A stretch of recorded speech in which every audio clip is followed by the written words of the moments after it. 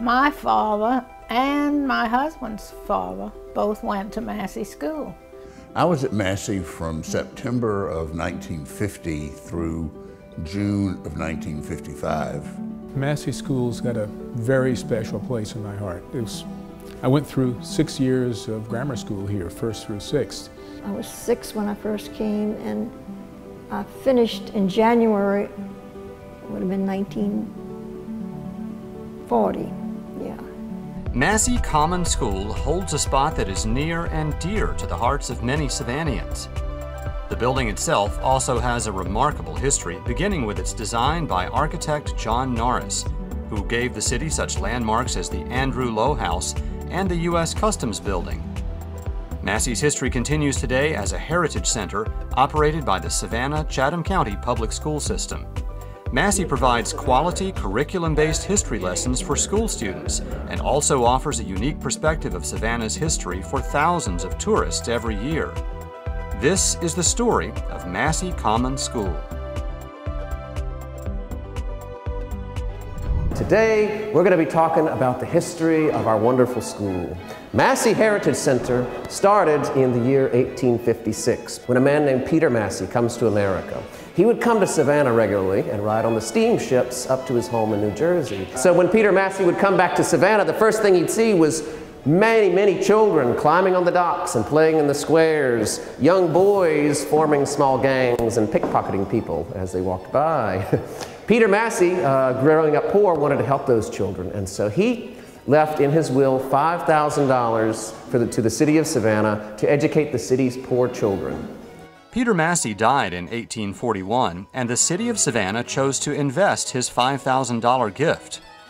The fund grew from $5,000 to $15,000 in 15 years, and in 1856, the city decided to build Massie Common School. John Norris, a well-known architect from New York, designed the central building. He used the Greek Revival style, which gave Massie a very symmetrical, temple-like look. Massie's west wing was added in 1872, and the east wing in 1886. 150 students attended Massie in the first year, with 2 teachers and 3 assistants. Principal Bernard Mallon ran the school, and he was a true believer that all children should receive a public education. Mallon moved on to become the Chatham County School Superintendent after the Civil War. And the Civil War in 1864 finally came to Savannah. The United States Army began to arrive with a general named William Tecumseh Sherman. He arrived in Savannah with an army of 62,000 troops. Now, the city was only 22,000 people, so that meant he had an army 3 times the size of the city arriving. When General William T. Sherman's Union Army arrived in late December 1864, it was bitterly cold in Savannah. With soldiers in need of medical attention, Sherman seized Massie and used it as a hospital, primarily because of one unique feature. He picked Massie because of something special. In our basement, there's a furnace, a coal-powered furnace. So the very floorboards that you're standing on right here once held cots that held sick, injured Union soldiers. And it operated as a hospital for several weeks. A Union naval blockade had made coal scarce in Savannah, so Sherman's troops broke the school desks apart and used the wood to fire the furnace. Wood burns much hotter than coal, so the fire cracked the furnace and rendered it useless to this day.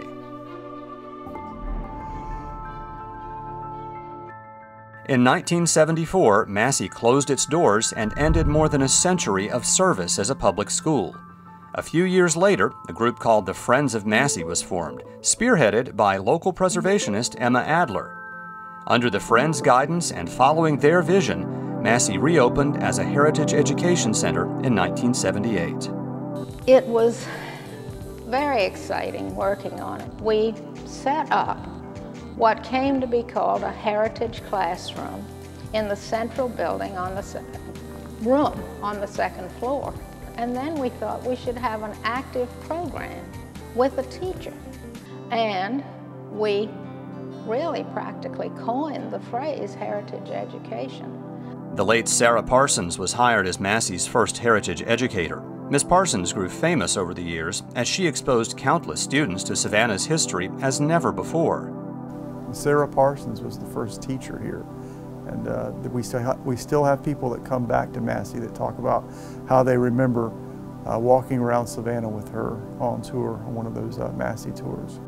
Now, a new generation of heritage educators has picked up the baton, and you'll see them leading groups of young people on various educational tours throughout downtown Savannah.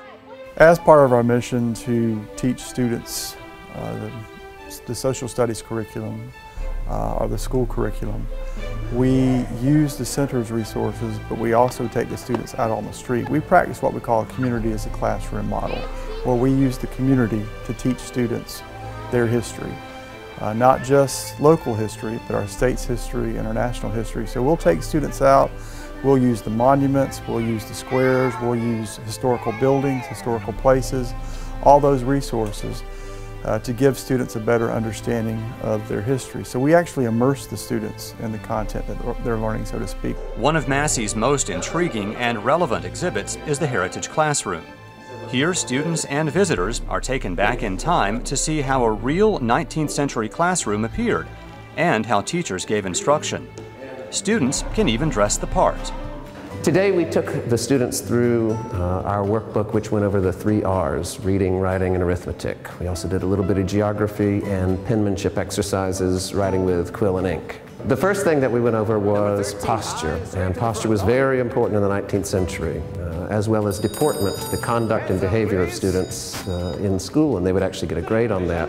So we had them learn their manners, they had to learn proper posture and proper classroom etiquette. The ones that acted up a little bit, they were required to wear the dunce cap, which was a punishment especially used in the 19th century. That was called moral suasion.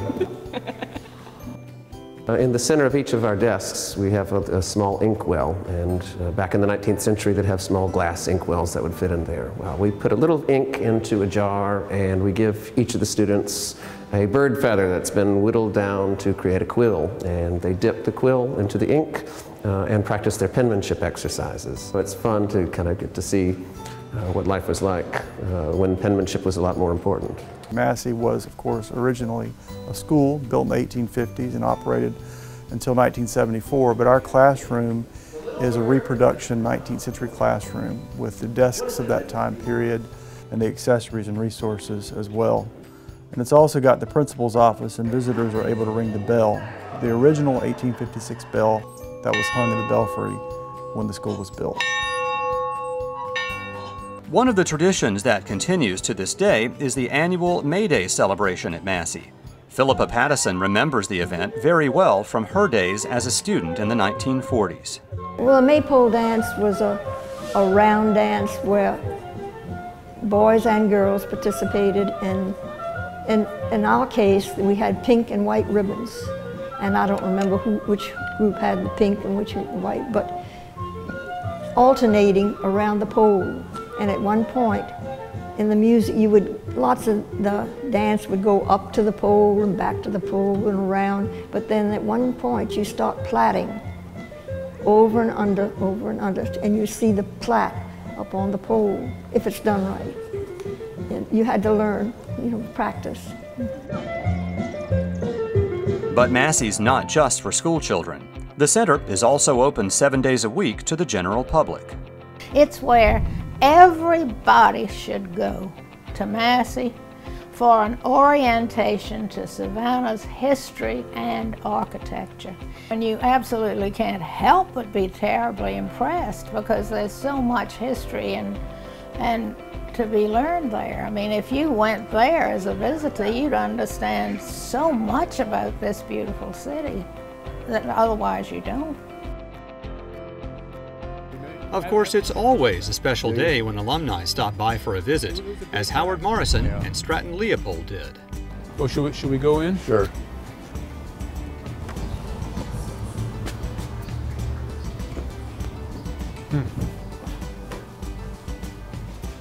How many times did we walk in the store? Lots. Lots. You won more year than I. But we were this tall, was the only difference. Exactly. I sort of remember going up these stairs and down the stairs over there. And what do we have here? The history of architecture. I think this is fascinating. Yeah. And so much of this architecture throughout is in Savannah.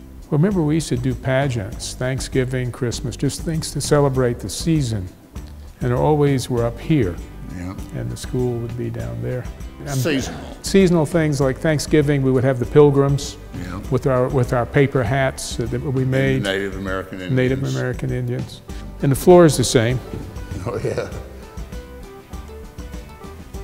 Lots of little boys and girls have walked on that floor. Yep. I could never ring. Did you ever ring the bell? Only in recent history. Okay, well, we need to go today. We need to go ring the bell. I think we should. And wake up the neighborhood. Okay, Is that a deal? let's do it. Let's go. So this is the principal's office. Remember Ms. Flanders and Ms. Bargeron. And Ms. Dunn. Ms. Dunn. Now, do you think we'll get kicked out of school or put on probation if we ring the bell? Let's try it. We'll do it together. I'll blame it on you, you blame it on me. Okay, ready?